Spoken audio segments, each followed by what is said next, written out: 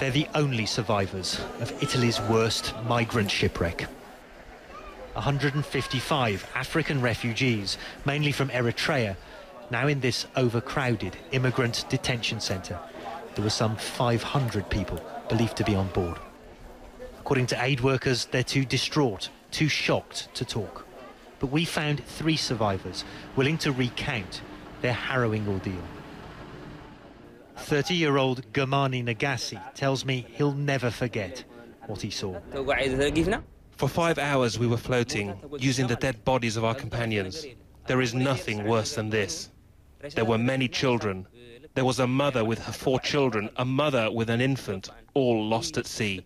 My mind is scarred and in a terrible condition. The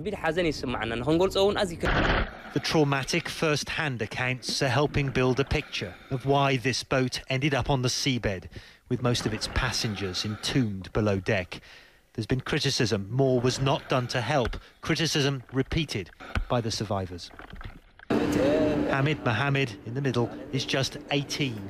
He swears to me an Italian vessel spotted them in trouble off the coast, but did nothing. The Italians' boat started circling around us. They circled our boat twice, then just went away. That's when people started to panic. The captain said we needed to start a fire. He gathered some clothes and bed sheets and lit them, but his container of benzene exploded. People were screaming as the boat capsized. The lucky few were eventually rescued by Italian fishermen and the Coast Guard. The authorities have been criticised for filming this instead of saving more. 23-year-old survivor Abrahali Amari told me his dreams of a better life in Europe have been shattered. We left our country because of hardship, so that we could live in peace and help our families. But we have found this bitter sadness. It was so unexpected and so disturbing, and now we can't think of anything else.